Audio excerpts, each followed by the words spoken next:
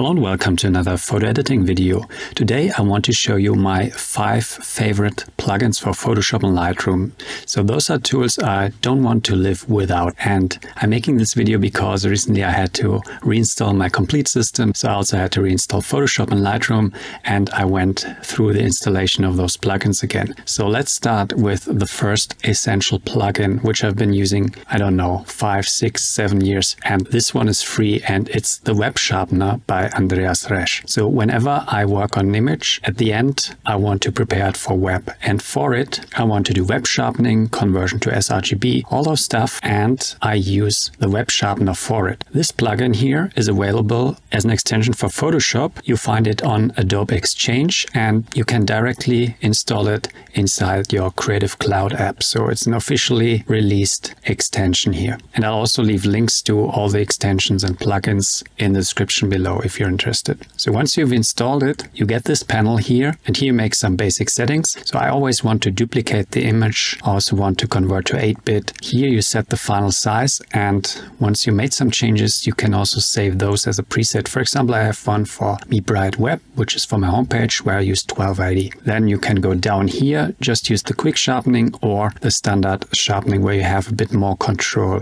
So you can make changes to those and also include those if you save your preset here. So all you need to do now, press play here, then you get a duplicate layer here. So your original is preserved, sharpening is applied, and voila, just looks fantastic out of the box. Sometimes I feel the sharpening is a little bit too much, so I go here into the group which says sharpening group, and I reduce the opacity a bit, and afterwards I just press Ctrl-Shift-Alt-S and save for web, for which I use JPEG, some quality which gives me a size of 400 to 500K, optimized, very important, embed color profile, convert to sRGB, which has already been done, and then I can save, upload it to the web, and can be sure it looks great. Now the second plugin is a set of plugins, and it's also free. I mentioned it in the last video where I talked about my print preparation workflow, and it's the Nik plugins. So the plugins were acquired by Google, and they released the free version. And here, if you do a little Google,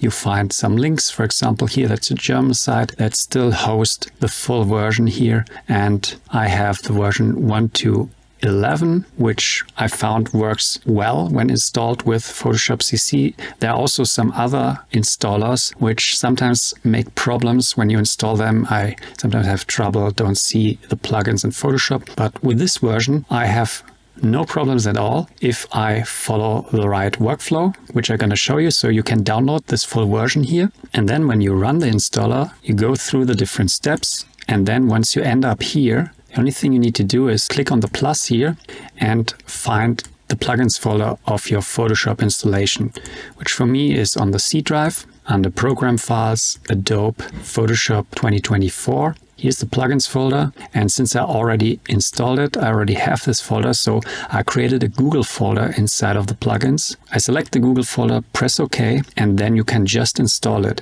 And for me, it worked out of the box. I have now the plugins available in Photoshop. Let me quickly show you. When now go under filters, you'll see here the Nik collection, and there you see a whole bunch of them. Color Effects Pro 4, which is something I use a lot. Define 2, this is to reduce noise. It's not as good as some of the more modern noise reduction tools, especially Lightroom with its AI noise reduction is much more sophisticated, but it's also something that can give you good results. I don't use the HDR effects, but as I showed in the last video, the output sharpener is something I use to prepare for printing. Let's just head to the Color Effects Pro so I can show you very quickly what's included. And it's actually a lot. There are many filters, of which I just use a bunch. And I'll show you my favorite filter, which is here the Pro Contrast. So here you're in the landscape, you can find it, and you can also add those to favorites. For example, Polarization is another one I like to use. And there's a lot of filters, and you can just play around and check what they do. But the Pro Contrast is a very cool filter because those sliders add beautiful contrast to your images. And down here you can directly preserve the shadows and the highlights. So basically you have luminosity masks built in. You have this for every filter, and then you can set control points, which is a way to restrict your settings to a certain area, and those feather out naturally, and yeah, you can put one here, put one down here, and then if I make changes, those are kind of restricted mostly to that area and then feather out. So let's make this a bit smaller so you better see how it's restricted. Also this one. Now you see how the contrast correction is very naturally feathering out into the other areas. So this selective circle works very well. And yeah, just install it. It's free. Play around with it, find your favorite tools. But yeah, this is a set of plugins I've been using also for a very long time. Another plugin which I've been using also for nearly as long as the other two is Lumenzia by Greg Benz. This one is not free. I think it's available for around $40. The cool thing is you get free updates. So since I've been using it, I got updates every 1 or 2 months. So you always have the latest features. You don't have to pay additionally, which I find very nice. So it's definitely a worthwhile investment. He also has a free version of the panel. So just head to his homepage. He has a lot of training material, and here you see there's Lumenzia, $40. That's how much it always costs. So also he didn't increase the prices.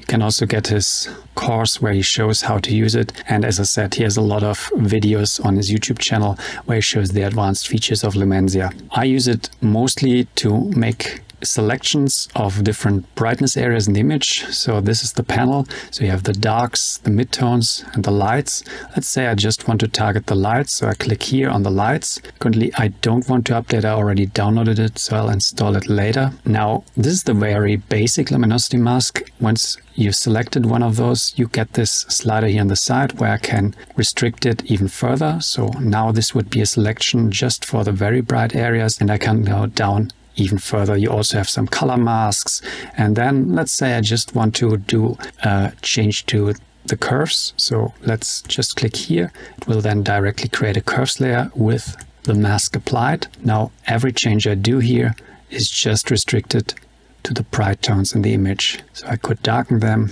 or brighten them, add contrast. It's a very handy tool, and also the panel is very powerful, has a lot of features, but Greg managed to keep it very clean. So it's not overloaded like some other panels you see these days. The basic functionality, you see this all in this little panel, and then you get additional features once you click on the several options. Now another plugin, which is a plugin for Lightroom actually, which I've been now using since 2 years, and I can't live without it anymore, is Helicon Focus. So even before I used it, I did a lot of focus stacking, which always took a lot of time. And once I went to Costa Rica and took a lot of woodland photos, which I had to focus stack, I just had to find a solution that gave me some better capabilities in terms of automatic stacking and then also the retouching. And Helicon Focus is just that. It's an awesome software.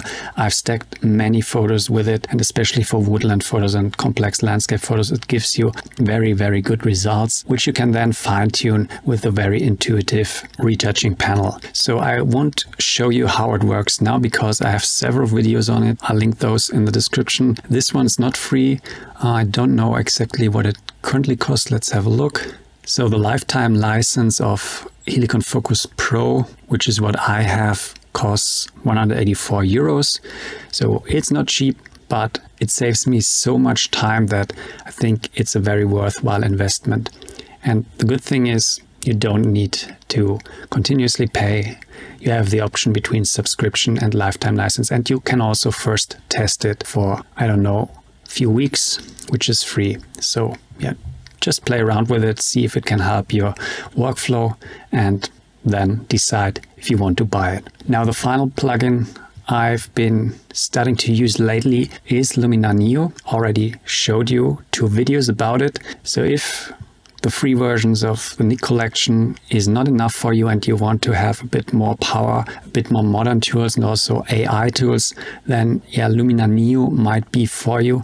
I really like the new version. It's much more stable than previous versions of the Luminar software, and it has a lot of tools. So I already showed you how I use it for architecture photography. I gave you an overview how you can use it to completely edit your raw photos. And there will be future videos where I want to show you a bit how I use it for my landscape photos. So let's just quickly head over to Photoshop so I can show you what it can do. Also, this one's not free. I think currently they switched to a subscription-based model. The base software is already very powerful, but then I think you have to pay for the different plugins, of which you can decide which plugins you need. So I'll leave a link to that. You can read through it, figure out what's the cost of the software you need. And once you have it, similar to the Nik tools, what you get is here under filters, Scalum software Lumina Neo, which starts up Lumina Neo and gives you a whole bunch of editing tools. So once you're in the software, you can go to edit, and this software then gives you a huge selection of tools here on the side. Every tool is basically applied as a layer, so you can make changes afterward.